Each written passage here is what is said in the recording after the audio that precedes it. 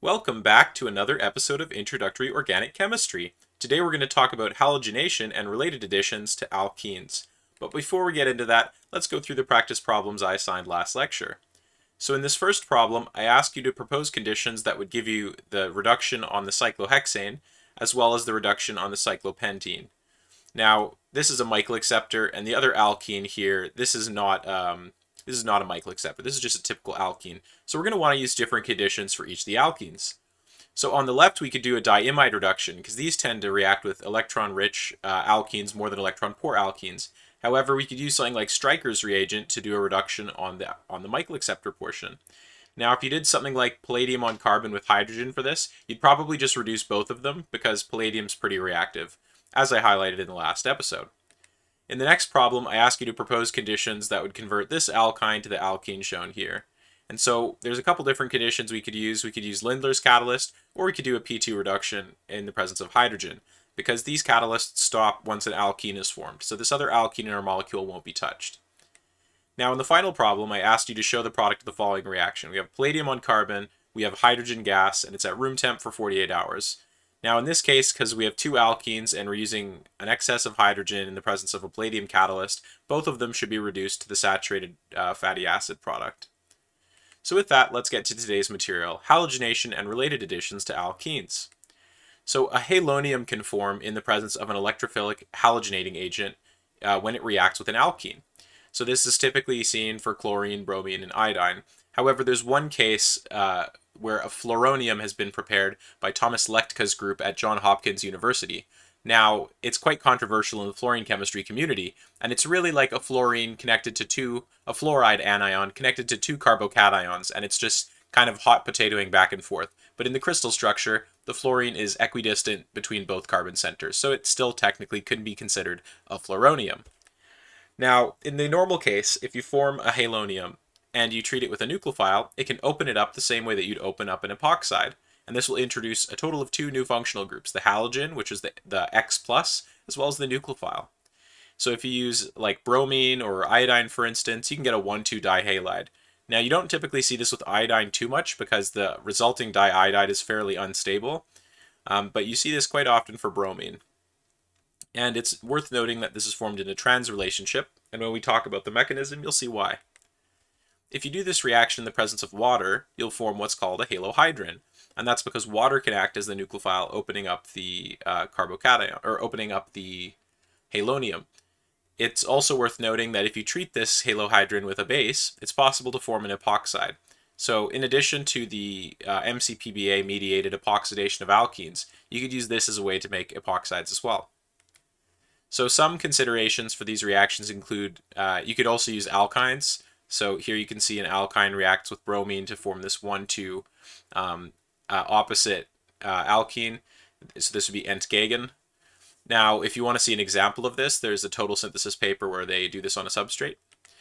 There's also other variants. So you could use an alcohol. Here I've reduced the DOI using this tiny URL because it was quite a cumbersome long DOI that I hope nobody ever has to type out. So here, essentially, instead of water reacting, you just have the alcohol attacking the halonium. So these don't work too well most of the time, but if you use a propargyl alcohol, they tend to work well. And if you're doing an intramolecular reaction for ring formation, these can work fairly well, as long as they follow Baldwin's rules, which is a topic we'll cover in a future video. It's also possible to do what's known as halolactonization, or haloesterification. Now, it's usually done for ring formation, hence lactone. A lactone is a cyclic ester. These work really well with like iodolactonization reactions, and they're quite often seen in total synthesis papers. One other use that you don't see mentioned as frequently that I thought I'd highlight here is haloazidation, where you can add a halogenating agent as well as like an azide, and you'll add both of those to an alkene, and I believe this can also be done with alkynes. Here's one example of that. So when we're considering the halogenation of alkenes, there's various different reagents that we can use. Most of the time you'll see NBS, DBH, or bromine used. However, there are some weaker ones that, again, aren't quite frequently covered, but this electron withdrawing perfluoroalkyl group, perfluoro just means that every carbon has a fluorine on it.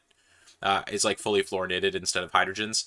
That really pulls electron density away from the bromine, and this makes this a good Br+ source. Not that good compared to the other ones, but if you have a strong enough electrophile, it can be used. So something like a benzyne would easily react with these and form like a triple bond version of a bromonium. Okay, and another example would be perfluorobromobenzene, which is an even weaker one that you could use as well. So sometimes if you have too powerful of a brominating agent, you need to tune them down. So in this case, we have bromine as our electrophile. The alkene electron density can attack the bromine. The bromine can collapse back down and attack the carbocation. And so that's why we have what resembles an epoxide. And then the Br minus, which was kicked off of the Br2, can then come back in from the opposite face and attack and open it up, forming a 1,2 trans-dihalo compound. Now, similar for the halohydrin reaction, bromine is polarized by the solvent. So in a nonpolar solvent, bromine can be a good radical Br source, but in a polar solvent, bromine will be a good Br plus source. And then instead of Br minus opening it up, water can come and open it up from the opposite face. And so the regiochemistry of this reaction is the water will add where the more stable carbocation can be formed. So if this is a more substituted position, water will usually add to the more substituted position. Styrenes are a bit of an exception where you get mixtures, but in most cases, the water will attack the more substituted position.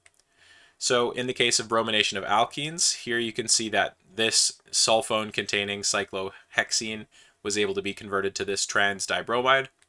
Additionally, another cyclohexene was treated with bromine in carbon tetrachloride, which is actually a nonpolar solvent, but they still got this reaction to work, affording this 1,2 trans-bromide.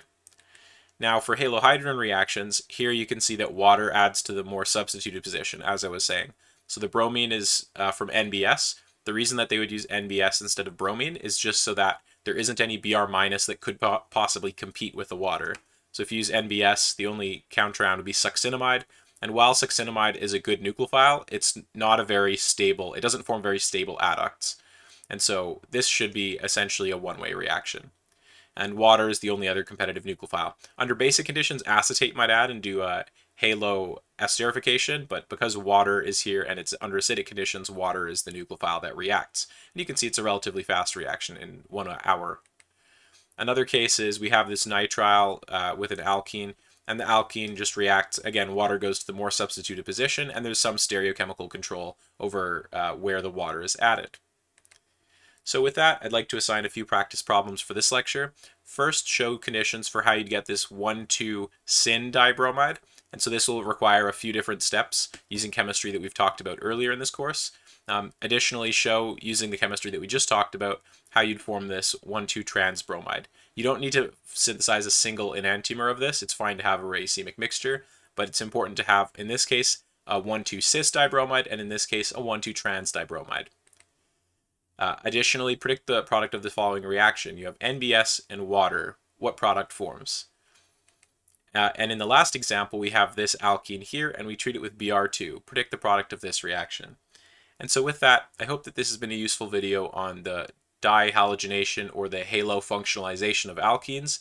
If you have any questions or comments, please leave them below. And if you left a like or subscribed, I would really appreciate it. Have a great day.